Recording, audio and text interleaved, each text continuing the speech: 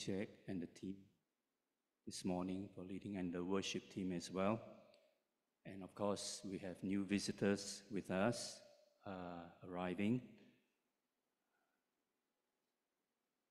Okay, can I just check the screen here? Is it on?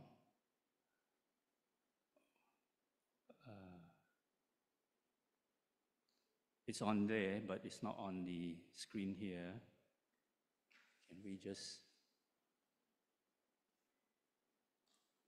I was told this morning it was working well during the Mandarin congregation.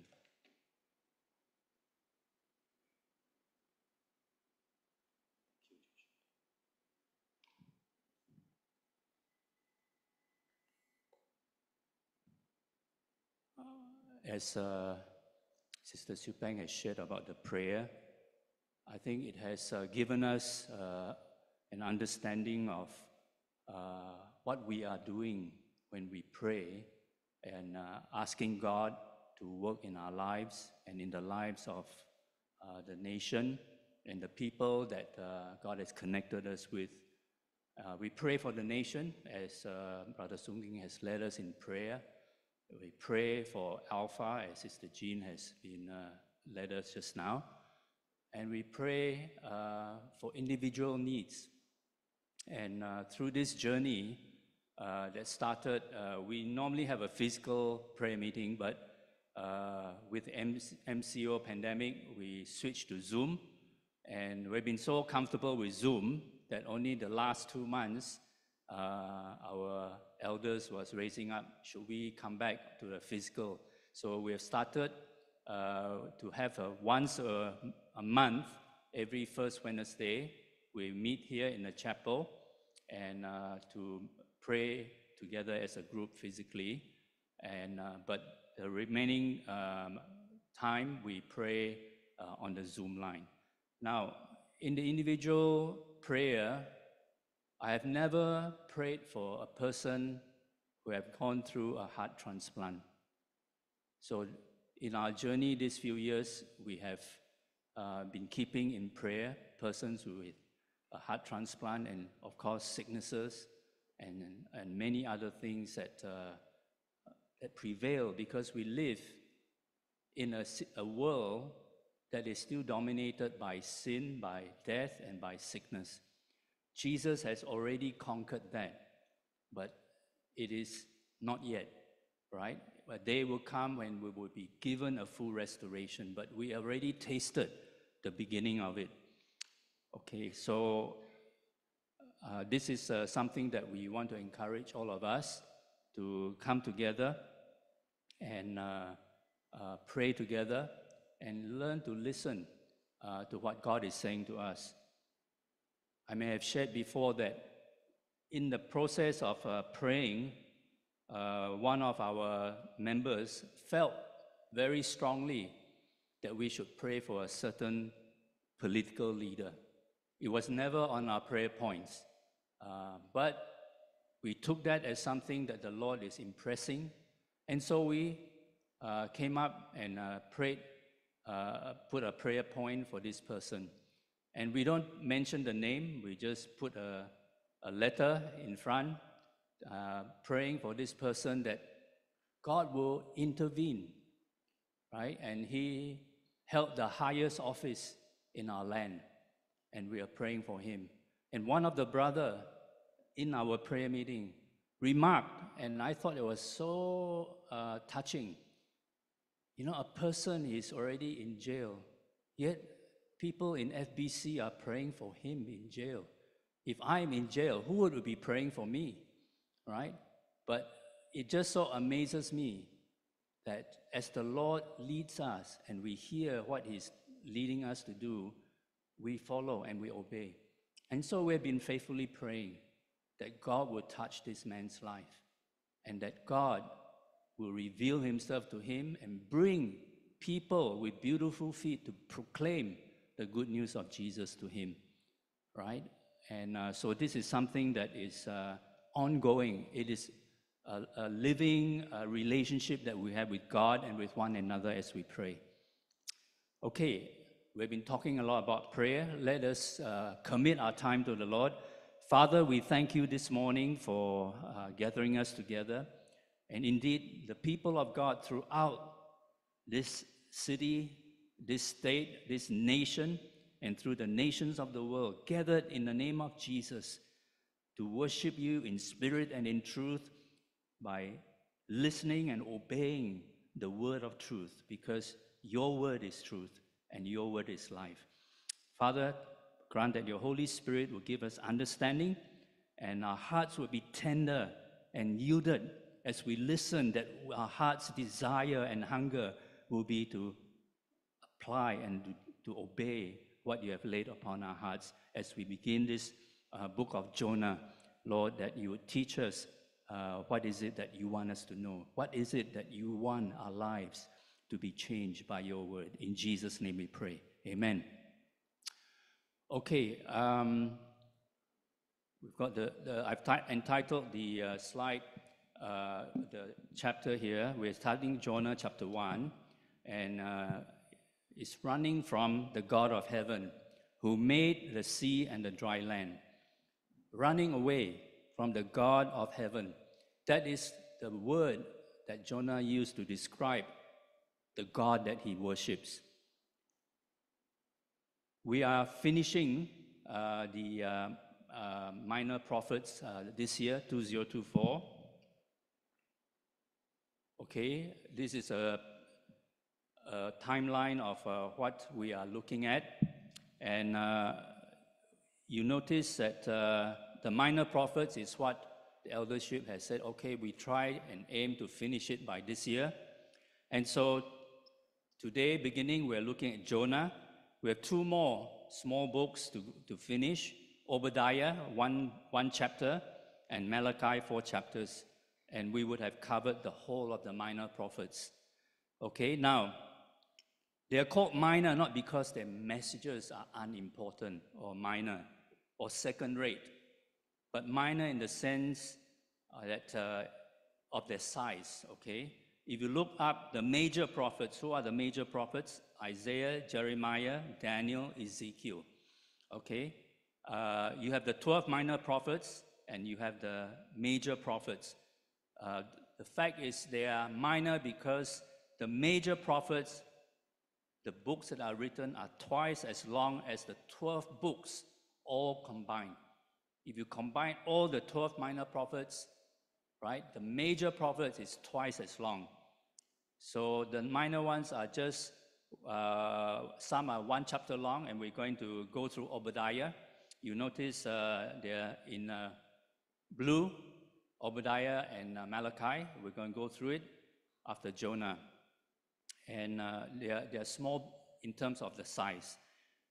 But also there are books of the Bible that you find that it's very hard to locate. If people ask you, can you look up Nahum and read from us? Some of us are good. You immediately know where to find it. Some will have to go to the table of contents to find the page number and refer to it. So others will try to skip back and forth, desperately hoping that Nahum would leap out from the Bible. So over the next 2-3 weeks, we are going to look at the most famous one, I think, of the minor prophets, and that's Jonah. Why he's so famous? Because he was swallowed by a fish. Okay, and as we have just going through it, all right, it's interesting that there are 4 chapters, but there are only 3 verses that talk about the fish. So the fish is not very important, all right? Jonah and Nineveh and the people in that city is very important to God, not the fish, right? But that's what we remember the book for. What is the book really about? Why was Jonah swallowed? What does it indicate to us? What is the message of Jonah? And we're going to go through that over the next few weeks. So what is God saying to us through the book of Jonah? It's a very beautiful story, poetic in a sense. You have the prayer next week. Brother Song will lead us through that. And it's a cry of the heart of a person praying from inside a fish. right? No way to go before he was vomited out. And that is the sort of prayer that you and I will experience when we are in crisis and in dire straits. It is a simple and straightforward book, Jonah, and there's no complexity involved about it. And let's begin by reading it together, right? I'll invite you to read it out loud. It's always good to hear the Word of God as we read it out. And can we just follow the screen? It's got 17 verses. Let's read it together, okay? Jonah flees from the Lord, starting from verse 1. Let's read together out loud to one another. The word of the Lord came to Jonah, son of Amittai. Go to the great city of Nineveh and preach against it, because its wickedness has come up before me. But Jonah ran away from the Lord and headed for Tarshish. He went down to Joppa, where he found a ship bound for that port. After paying the fare, he went aboard and sailed for Tarshish to flee from the Lord. Then the Lord sent a great wind on the sea, and such a violent storm arose that the ship threatened to break up. All the sailors were afraid, and each cried out to his own God, and they threw the cargo into the sea to lighten the ship. But Jonah had gone below deck, where he lay down and fell into a deep sleep. The captain went to him and said, "How can you sleep? Get up and call on your God. Maybe he will take notice of us so that we will not perish." Then the sailors said to each other, "Come, let us cast lots to find out who is responsible for this calamity." They cast lots, and the lot fell on Jonah. So they asked him, "Tell us, who is responsible for making all this trouble for us? What kind of work do you do? Where do you come from? What is your country? From what people are you?" He answered, "I am a Hebrew, and I worship the Lord, the God of heaven, who made the sea and the dry land." This terrified them, and they asked, "What have you done?" They knew he was running away from the Lord because he had already told them so. The sea was getting rougher and rougher, so they asked him, "What should we do to you to make the sea calm down for us?" "Pick me up and throw me into the sea," he replied, "and it will become calm. I know that it is my fault that this great storm has come upon you." Instead, the men did their best to row back to land, but they could not, for the sea grew even wilder than before. Then they cried out to the Lord, "Please, Lord, do not let us die for taking this man's life. Do not hold us accountable for killing an innocent man, for you, Lord, have done as you please." Then they took Jonah and threw him overboard, and the raging sea grew calm. At this, the men greatly feared the Lord, and they offered a sacrifice to the Lord and made vows to him. Now the Lord provided a huge fish to swallow Jonah, and Jonah was in the belly of the fish 3 days and 3 nights. Amen. Today I just want us to look at Jonah chapter 1, beginning with this quote from a Jewish writer: "Pagans exalt sacred things, the prophets extol sacred deeds." Okay, there are two kinds of people that we're going to look at in Jonah chapter 1, the pagans and the prophet. So we first turn to the pagans. When we talk to the pagan, we're talking about those who have the religious experiences of worshiping creatures, the nature, and so on, and they are in a way superstitious. Instead of worshiping and knowing the Creator, the God and Father of all. And so they worship idols and other gods. And in our culture here, we always use the word pai pai. Even the Iban folks also know how to say pai pai. Okay, they worship idols that cannot speak, that cannot see, that cannot hear, and that need people to carry, right? And these are the religious paganism that we come.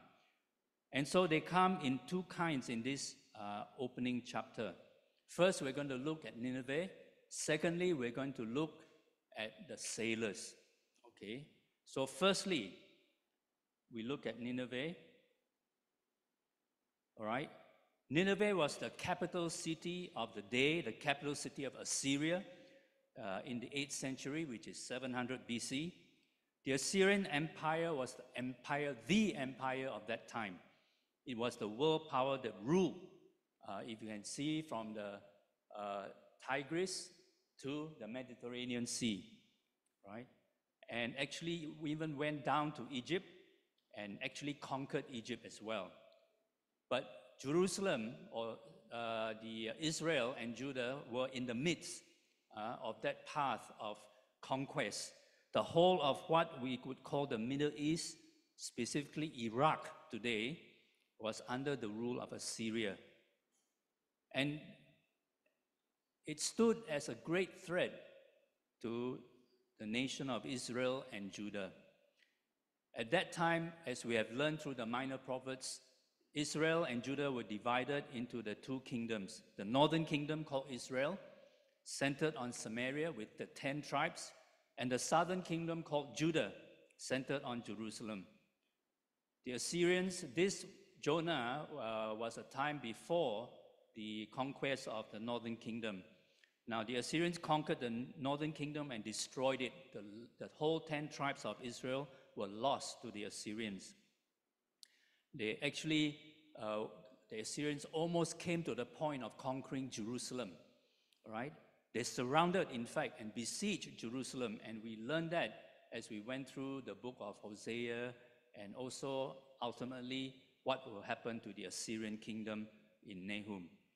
So King Hezekiah was reigning in Jerusalem at that time when the armies of Assyria came and surrounded and besieged it for quite a number of years. But at the last minute, miraculously, the Assyrians packed up and went home.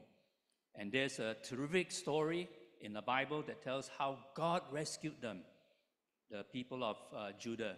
And we know of it because the king of Assyria, Tiglath-Pileser, wrote up the fact that he did not conquer Jerusalem under King Hezekiah, but he destroyed the northern kingdom. Okay, this is an impression of what Nineveh looks like.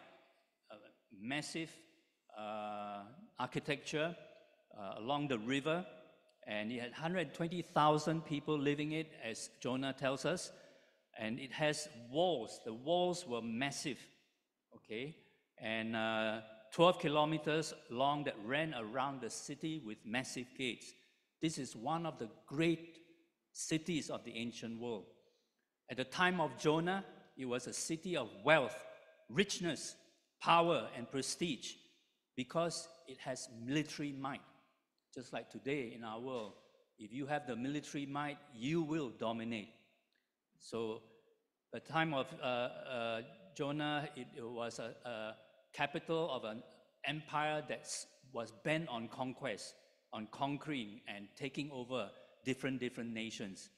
So when we look at the opening verse of Jonah, just now we read, the word of the Lord came to Jonah, son of Amittai, go to the great city of Nineveh and preach for it? No, preach against it, because its wickedness has come up before me. The wickedness of Nineveh was the main observation that God has of this city. God does not say how beautiful, how magnificent this city is. And it is, right? This is the palace that they were working in. But God mentioned about its wickedness and its evil and the disasters that will come upon it. That is as much as the external disasters that will come upon Assyria, the Nineveh, but also internally what is happening within the city. God wants Jonah to go and speak to them. So it applies for all of us, all the cities, city of Kuching, city of any country in the world, and all the people. We will encounter evil and wickedness in the cities that we live in. And the only thing is that when you have a huge city like Nineveh, it is magnified. The wickedness and the evil is magnified. And you just need to read the news just the past couple of weeks, what is happening in our nation, how young children are being kidnapped, how young children are being abused, and women are being abused, and people are getting into fights. Saturday, I was told there was a road bully who beat up a lady, right? All this is in Kuching, a city which is supposed to be cultured, but all this is happening, and it happened in Nineveh. And so the city of Nineveh will be visited by the prophet of God, okay? But think about it for a moment, right? These are not Israelites. These are not the people of God. They were not the offspring of Abraham. These were not God's people under God's rule, under God's covenant. But still, whether you belong to God or not, you are accountable to God. Accountable for their immorality, accountable to God for their wickedness, and for the disasters that have come upon them. So the troubles of the world that we live in and the evils and wickedness of the world that we live in is not only limited to the breaking of God's laws. Okay? As an example, remember Joseph in Egypt, right? He was a man who brought his family to Egypt, and from there, they were there for 400 years until Moses delivered them. But before the law of Moses, Joseph refused to commit adultery with Potiphar's wife because he said he would not sin against God. But the law of adultery was only given 400 years later by Moses under the 10 Commandments. You shall not commit adultery. So what we see here is that wrong is wrong, whether the law declares it or not. And we live in a world today with shifting changes in the laws. I received a message just a few days ago that in the US, certain states in the US have amended their laws so that the word father and mother will no longer be used. It is birth parent or non-birth parent, because they are trying to be inclusive for the LGBTQ group. And to me, when I read that, the first impression that came to me, I'm no longer a father, you're no longer a mother. In the birth certificate, there's no more father or mother, right? But a parent, birth parent or non-birth parent. Birth parent means the mother who gives birth. Non-birth parent means the father who did not give birth, but is the father of the child. Now that is in the States. The law has already been passed, right? Now, to me, the biggest thing for me when I read that was that it is a total rejection of God. Because God is the Father of all the families of the earth. When we prayed, we said, Our Heavenly Father. So it is a total rejection of God. It's not just about changing words, so that you are more inclusive. Behind it, underneath it, is a total rejection of God. And that is something that we need to be aware, and we will pray against it so that the Word of God will continue to flourish.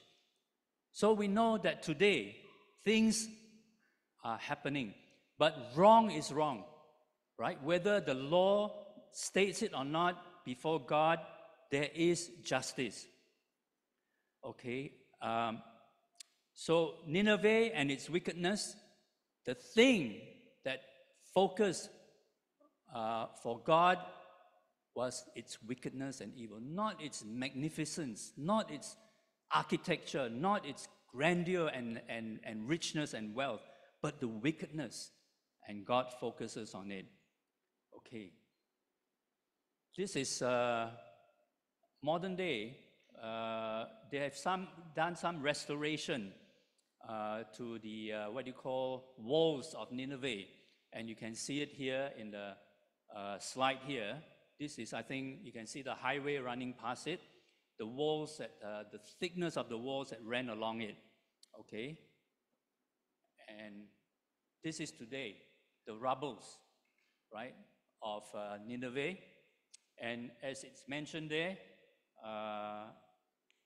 the wickedness or evil of Nineveh was the main thing that God was focused on, right? Not its magnificence. So this is something that we want to... Okay, now let's turn to the sailors, okay? Second group of people. First, Nineveh, the pagans, okay? Non-believers of God. Now let's turn to the second group, the sailors. And they are much more interesting here. Okay, I'm going to share this in 6 stages, okay? All the sailors were afraid, right? And we read in chapter 1, and they worshiped false gods. They prayed each according to their gods.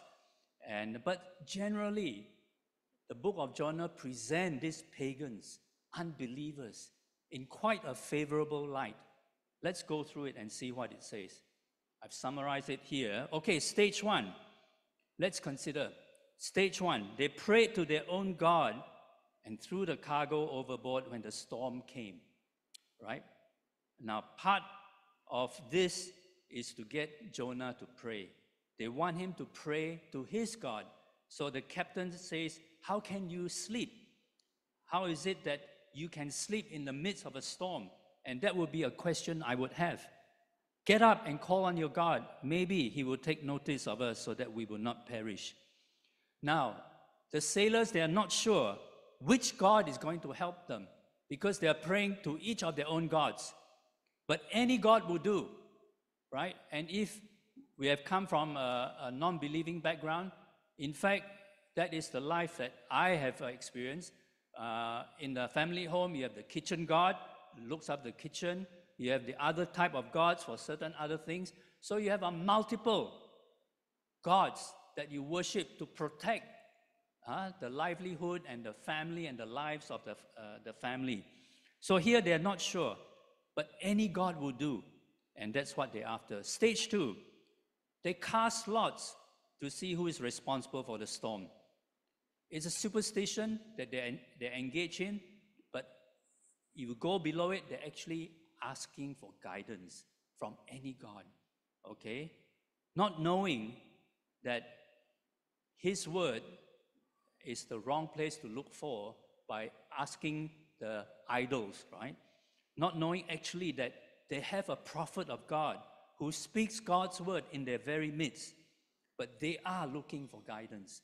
And as we look at Alpha coming up, there will be people, right, over the last 8 Alpha, there will be people who are looking for guidance. Okay, let's be aware of that.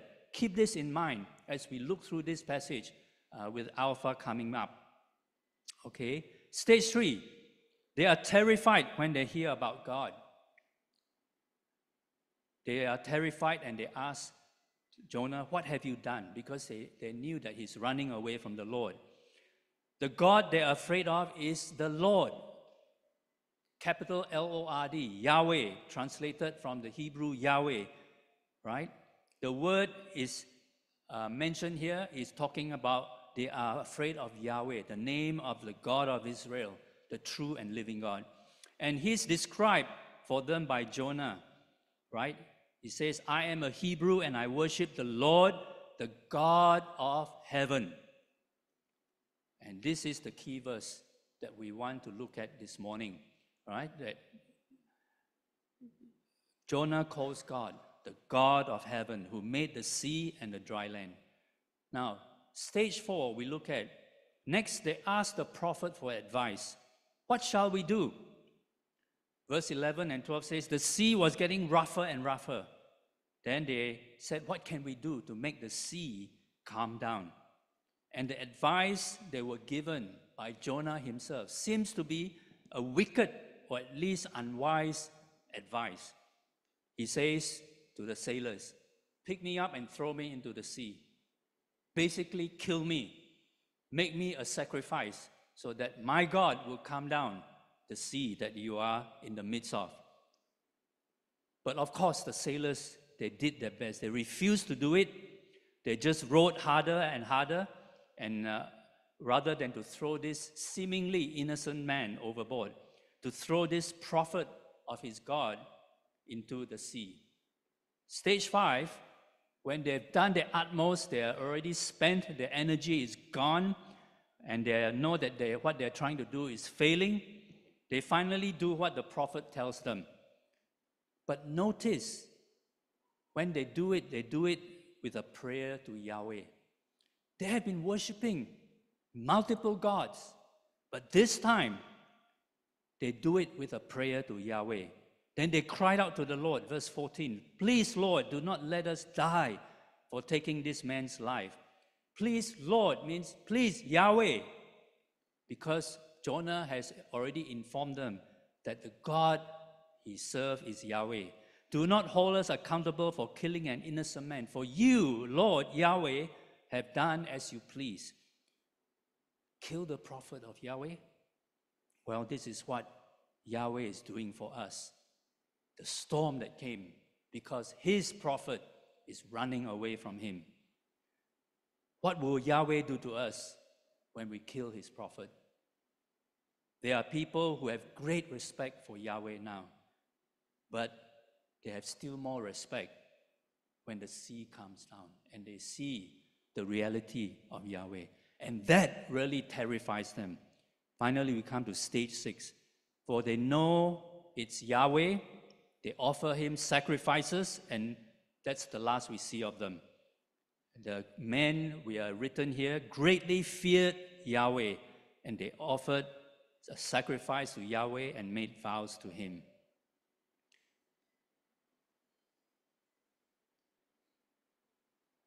Let's look at this shifting of the pagans, the sailors. It's a very interesting picture as we see them move from multiple gods to acknowledging the true and living God of Israel, the God of all gods, the God of heaven. And we pray that this Alpha coming up, we will see that shift from maybe no gods, right, rejecting God, or maybe from a background of multiple gods, that they will shift to the true and living God and worship the God of heaven. And we see there's a big shift in the movement. The prophet Jonah was trying his very best to move away from God. But as Jonah the prophet runs away from God, the sailors, the pagans, move towards God. Can you see that amazing work that God is doing? As Jonah does not care about Nineveh, right? He runs away from the task that God has given him. But the sailors, the pagan, cared for him. They didn't want to throw him into the sea. Jonah doesn't fear God. Otherwise, he would not have run from God, right? But they are terrified, the sailors. They are terrified of offending God. Can you see the heart of God giving us the people that he has a heart for, the pagans? So actually, what Jonah chapter 1 shows us puts the believer to shame. Puts the believer to shame, right? Because they acknowledge the one and true God through the process. What Jonah, the prophet himself, was doing away from God, the pagan sailors were moving towards God. Before we turn the attention to the prophet Jonah, let's look at what chapter 1 tells us about God and about beyond the reach of God. Jonah was trying to get out so that God cannot reach him, right? Nineveh is the pagan city, just like a big major city of today like Beijing, London, Washington, Paris. The Olympics had just finished, all right? And yet God knew its sin and sent a messenger, a prophet, to that city. God may know the different people that we're going to invite, but God is going to meet with them. They will meet through the Alpha course that we're going to conduct, and could be through any other means. What we're seeing here is that God was concerned for Nineveh, not his people, a people that is a pagan, and God is concerned for the people that you and I are going to invite to Alpha. God is concerned. Know that as you invite. Don't be worried about rejection by them or whatever. Know that God's heart is concerned for them, even though they may reject God at this point in time. But it is not beyond the reach of God, right? It is not beyond God's care, even though the people that we may invite may not acknowledge God. Even as Nineveh did not acknowledge God, yet God cared for 120,000 people and the sheep and the cattle.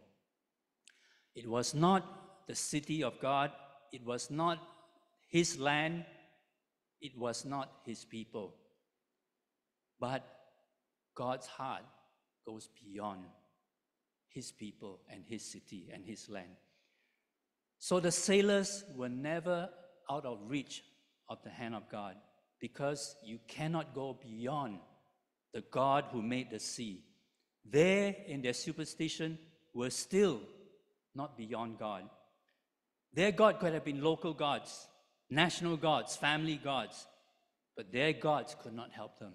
Yahweh, the God of Israel, he is the real God. And we are praying that those who attend the Alpha, they will encounter the real God. Amen?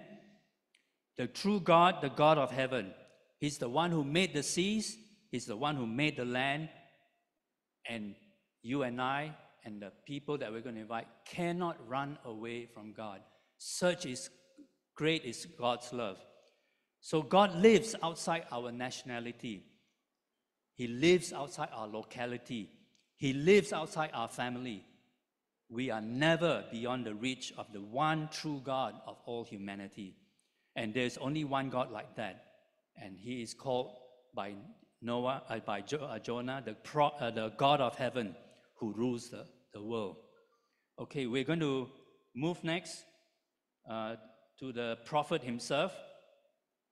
And a question that I always ask as I prepare and read this chapter, why would he run away from God? A prophet, a prophet of God, right? Why would he run away from God, right?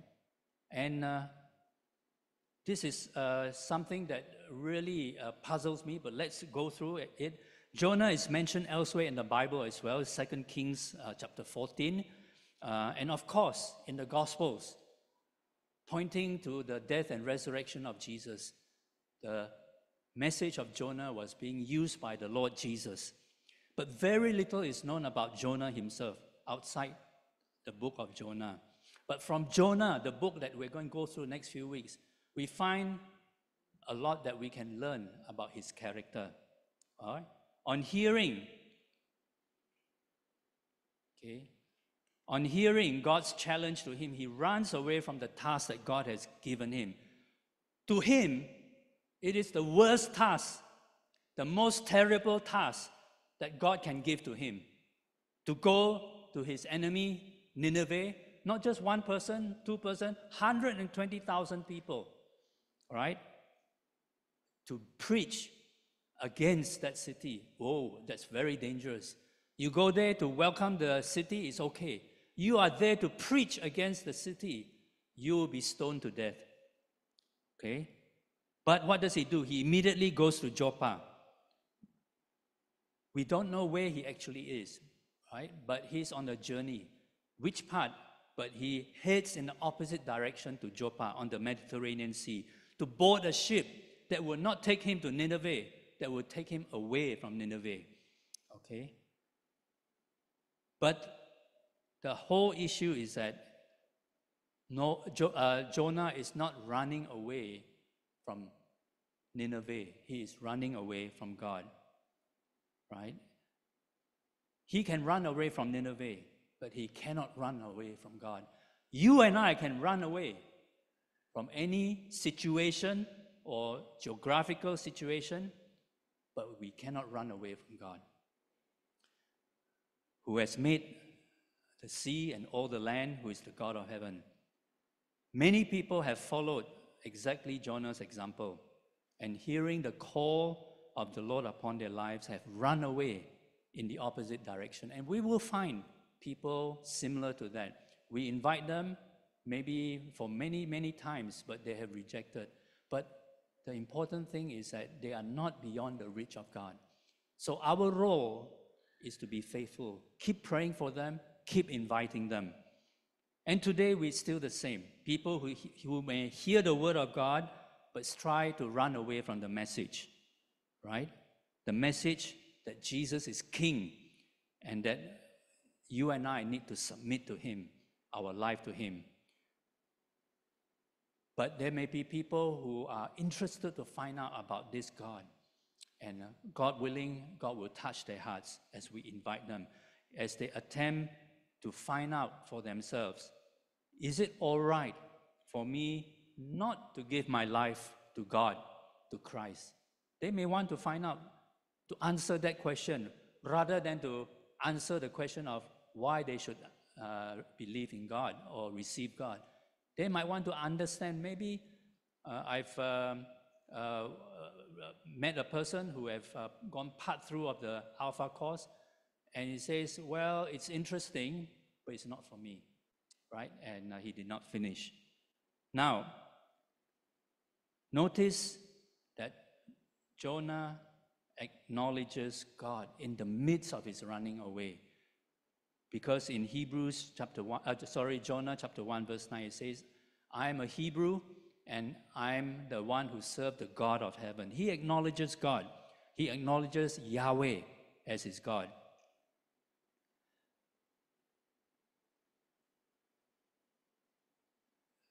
Just take note that if he had rejected God, if Jonah had rejected God, he would have sat still and have done nothing, right?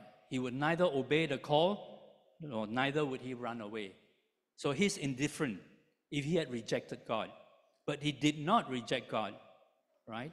And the thing we want to highlight here is that the opposite of love is indifference, it's not hate. We think that it's either love or hate, but actually, in the Word of God, it's indifference. I don't care. Tidak apa, tidak peduli. I don't care. It's disinterest, couldn't care less. That is the opposite of what we call love. It's not hate, indifference, right? So the person who hates usually will love very fiercely. Apostle Paul hated the Christians, but when he was touched by God, his love for God was just extraordinary. So don't be afraid of people who reject you, who you think are very, very, against you, opposing you. But the person who is indifferent, who couldn't care less, that's the person that will not have much response. It's the inaction that will show the unbelief of the person rather than the hostile reaction. So when you are publicly opposed,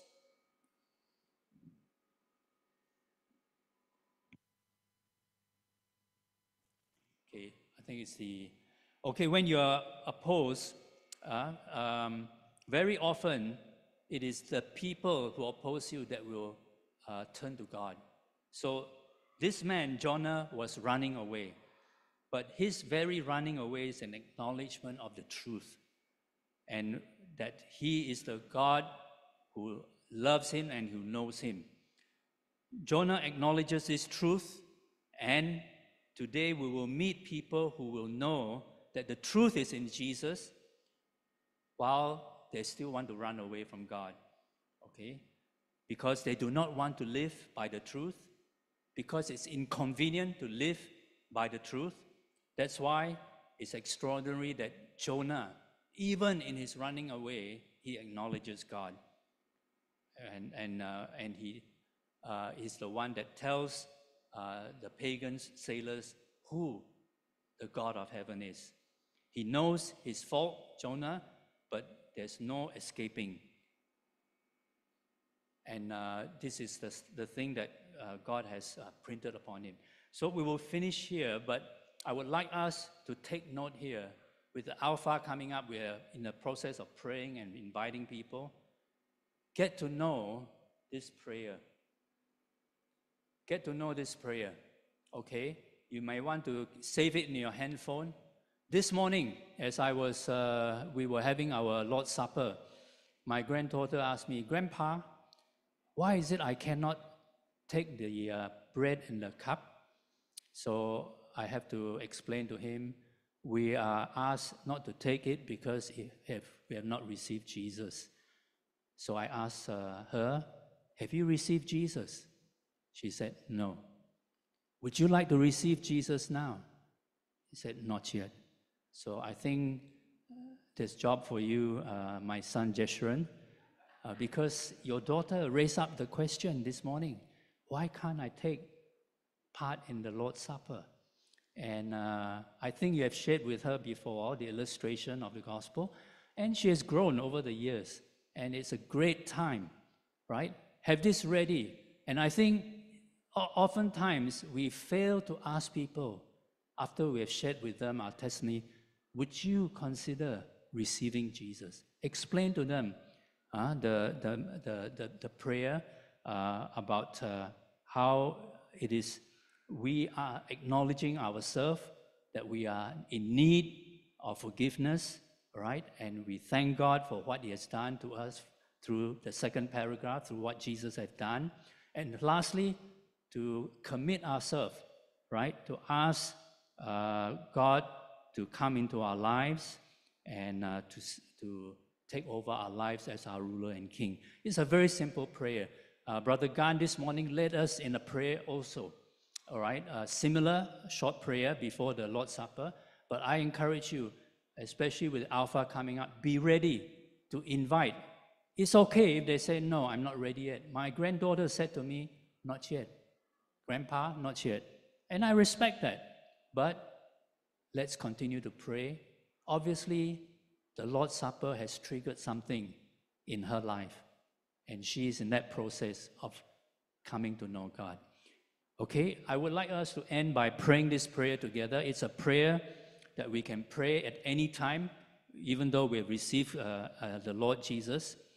But I think I want us to also, before we pray this prayer, the whole issue about Jonah. I think in this time of preparing, can a prophet, we always think the prophet is so godly and so holy. But I think from chapter 1, we find that this prophet is very arrogant. This prophet is very self-centered. This prophet is very grumpy, very long-faced, right? Wanting to do what he wants to do, not what God wants him to do, right? So do we have prophets like that? Have we met prophets like that? I think they are human. And they are also, God is doing their work in their lives. They are still work in progress, right? They are not the perfect prophet that we think. Wow, we think Isaiah is such a massive figure in the Old Testament, or Elijah. Hey, read through the scriptures and you find that they are just like you and me. They are work in progress. God has not finished working with them. And God did not finish working with Jonah.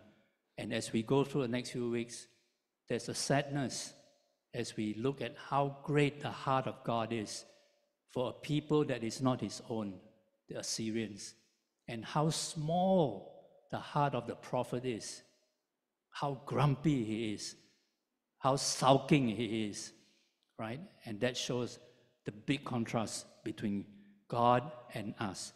Okay, let's pray with this prayer. And if there's anyone here today who have never prayed this prayer before, let this be the day that you pray and you come into a relationship with God and be part of the family of God. Let's pray. Just follow me, okay? Dear God, I know that I'm not worthy to be accepted by you. I don't deserve your gift of eternal life. I am guilty of rebelling against you. and ignoring you. I need forgiveness. Just like Jonah needed forgiveness, we need forgiveness. Thank you for sending your son Jesus to die for me, that I may be forgiven. Thank you that he rose from the dead to give me new life. Thank you that he will come again to judge the living and the dead. Please forgive me and change me, that I may live with Jesus as my ruler. Amen. God bless you. Thank you. Over to Brother Jun. Thank you, Pastor, for the spiritual food for this week. We have come to the end of the celebration this Sunday. We will go out from here, glorifying God in all our deeds until we meet again. Do join us for some refreshment at the foyer outside. Thank you.